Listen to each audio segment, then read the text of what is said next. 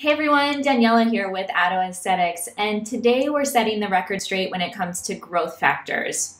Now, there's a lot of information and a lot of confusion around this skincare ingredient, which is why I asked Dr. Mehta to join us to chat all about the science behind growth factors and also answer the questions that you guys submitted in the Estheticians Connect Facebook group. Now, Dr. Mehta is the VP of Research and Development for Allergan Medical Dermatology and SkinMedica, which is a well-known, well-respected global skincare brand that uses growth factors in their products. So, Dr. Mehta, thank you so much for being here and chatting with us. Well, thank you for inviting me. It's a pleasure. Of course. So I've got my list of questions here submitted from the group to make sure that I don't miss anything. And the first question is, can we just start with defining what a growth factor is and clarifying the difference between growth factors and stem cells? Sure. So growth factors are natural substances that are made by skin cells. Actually, they're made by all the cells in the body, especially skin cells. We are talking about skincare. Their role is to maintain healthy skin. They're responsible for stimulating repair of damaged skin, making components and provide firmness and elasticity to the skin, and really maintain skin's protective function. So that's really our growth factors, and they're different. They're not growth hormone. That's one confusion that happens many times. Growth factors are not growth hormone. They're designed for skin to help itself heal. Stem cells, in case of skincare, we're talking about adult stem cells, and when we talk about adult stem cells, their function is to maintain and repair the tissue in which they are found by creating new cells in the tissue. Now, when you hear about stem cells in skincare, you're not talking about the stem cells themselves. It's actually either an extract of the stem cells that's in the product or the medium in which stem cells grow, that called stem cell conditioned medium. That's what is used in skincare in many cases. Now, you can get stem cells from multiple sources. It could either be human cells that are derived from different tissues in the human, or it could be plant stem cells that are derived from plants and then extracted. There are also some other types of stem cells that have different functions, but in general, stem cells obtained from plant sources are really rich in antioxidants, and that's how they work. Most humans-derived stem cells are responsible for producing growth factors. So you are essentially talking about stem cells that make growth factors that you're putting in the product. Perfect. So both human growth factors and plant stem cells are used in skincare. Would you say that there's one that's more effective than the other? So in terms of the types of or sources of growth factors, that's what we call them. There are many sources of growth factors. In general, growth factors derived from human tissue, whether it's skin or fat cells or bone marrow cells, are really human growth factors. Mm-hmm. Plants don't produce growth factors. What plants have is really strong antioxidants, and that's how they work, by providing protection function. They don't have anything that would stimulate the same types of systems that human growth factors do. Now, in terms of human sources of growth factors, again, you can obtain them from fibroblasts, which is really the skin cells that make growth factors, or you can obtain them from fat cells, typically taken from liposuction.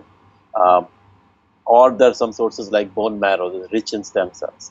As I mentioned before, the function of the stem cells is to, or all the cells, the growth factors, although they can all produce growth factors, the growth factors they make, their function is to help repair and rebuild the tissue in which they are found. So naturally, growth factors derived from skin cells, their main function is to help the skin maintain itself. And so the sources of growth factors that are fibroblast derived are the best for skincare use. And we have some data to show that when we compare either fibroblast derived with fat cell derived or bone marrow derived growth factors, the fibroblast derived growth factors work best in inducing skin to repair itself. Okay, so are there any skin types or any type skin conditions that you wouldn't recommend using growth factors on?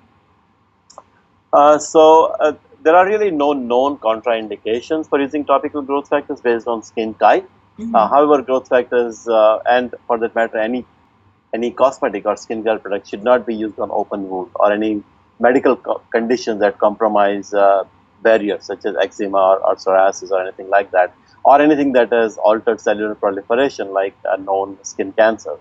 Uh, the products help most with photo damaged skin. So photo aging is really the indication for most growth factor based product. And we also know that the more severe the photo damage, the more effect the products have typically from the clinical studies that we have done. Would you consider acne an open wound on the skin? Acne is typically not considered an open wound because although it is open, there is still an intact a barrier that goes underneath the follicle, it's not that easy to get things into the pores and then have it deliver inside the skin. So no, acne would not be considered an open wound. Okay. And one of the concerns that I hear a lot are people that are expressing concern is using growth factors on patients who have had cancer in the past. And so has this been studied? And if so, what are the findings? So first of all, using any active product, not just growth factors, any active products that can change, that make changes to the skin would not be it would be very complicated to really create guidelines into how can we use this on cancer patients or not. In general, we do not recommend using our products on patients with either with cancer or somebody who has had cancer before. And that same thing applies to other skin conditions. Any disease condition we should not use growth factor based product. With respect to specifically with growth factors, the concerns people have stem from a few studies either in cell culture or in animal models where extremely high doses of single growth factor, whether it's PDGF or VEGF, they have been implicated in carcinogenic transformation of the cells or tissue that are studied in vitro. However, there are several reasons that we believe topically applied growth factors are safe for most other patients. And then that's because, as you might know, growth factors are large molecules. They are extremely large. They do not penetrate skin very well. And so when you apply growth factors topically, the fraction that goes to the skin is extremely small, and we believe it's anywhere from hundreds of thousands to millions of fold lower concentration than what's studied artificially in vitro, where the concerns of skin cancer stem from. Second is that growth factors never work by themselves singly. So any growth factor that you have, whether it's TGF beta or PDGF or VEGF, they have their primary function, but in real physiology, they work together with all the other growth factors. So for example, if you have one growth factor that is taking over the biology of the skin, other growth factors come in and kind of harmonize the biological activity. So when you have a mixture of growth factors that you are giving topically, like TNS or any other growth factor product derived from naturally derived growth factor products, you have physiologically balanced mixture of growth factors. So no single growth factors can take over the physiology, which is what some of the preclinical studies find is that a single growth factor can cause carcinogenic transformation. Mm-hmm. Whereas a physiologically balanced medium, it's not very likely to do anything like that.